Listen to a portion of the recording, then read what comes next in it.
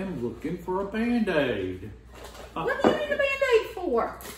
Cut my finger. It's been bleeding. Don't you know that the Band-Aids go right in here? I know they do. The red thing with the cross on it? That means first aid. Well, and if you looked in here, there were some.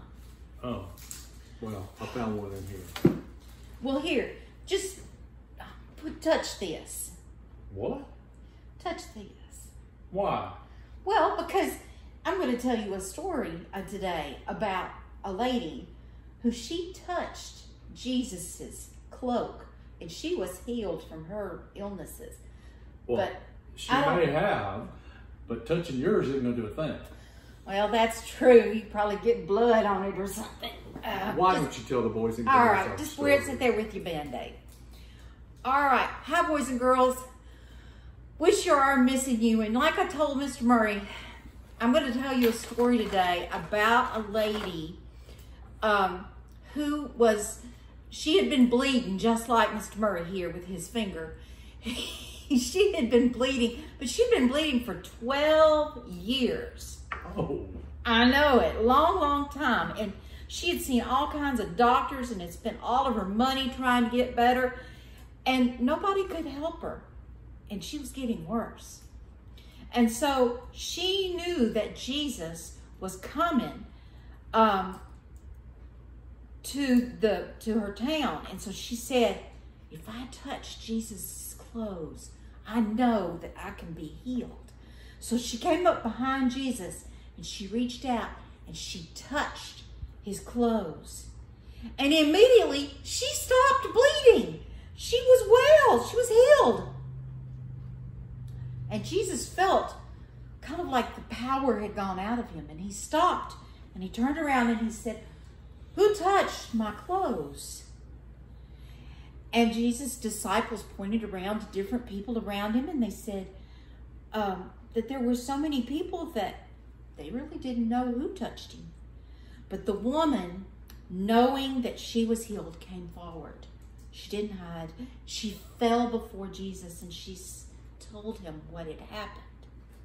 And Jesus said to her, daughter, your faith has saved you. Go in peace. You are healed. Now, while Jesus was speaking to her, some men came from one of the temple leaders' houses. And they came to him and said, come quick. Your daughter is dead, to the man. His name was Jairus. And he says, don't bother Jesus anymore because your daughter, she's dead. Just no use in Jesus coming now.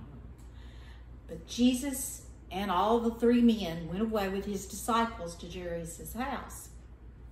People there, oh, they were crying and they were wailing, oh, loudly. And Jesus said, why are you crying? The child is not dead. She is sleeping. And the people, some of them laughed because they did not believe Jesus. And they told him to leave. But Jesus took Jairus and his wife into the room where the child was. And he took the little girl by the hand and he said, little girl, get up.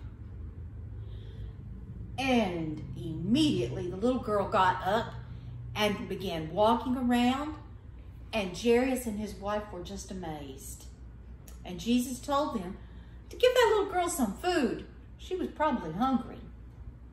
And he told them not to tell anyone what he had done. And so by healing the woman and from raising the little girl from the dead, Jesus showed his power as the Messiah. You know, you told me my clothes couldn't do any power. That's because I'm not the Messiah. But Jesus can. He has that power. He has that power because he died on the cross and he rose again to save people from sin and death. When we trust in Jesus, God forgives our sins and he changes us to be more like his son. That's right. Boys and girls, we've started a new unit today, and all the stories in this unit are going to be about amazing things that Jesus did, healing other people. And he did those things, just like Miss Murray said, to show the people back in those days that he had the power and he was the one true Messiah. Since it's a new unit, we also have a new key passage or Bible verse. Now, this one is pretty long, but I wanted to share it with you, and I want to talk about just one part of it with you after I read it. And here it is, so listen carefully. Surely he took up our pain and bore our suffering. Yet we considered him punished by God, stricken by him and afflicted. But he was pierced for our transgressions.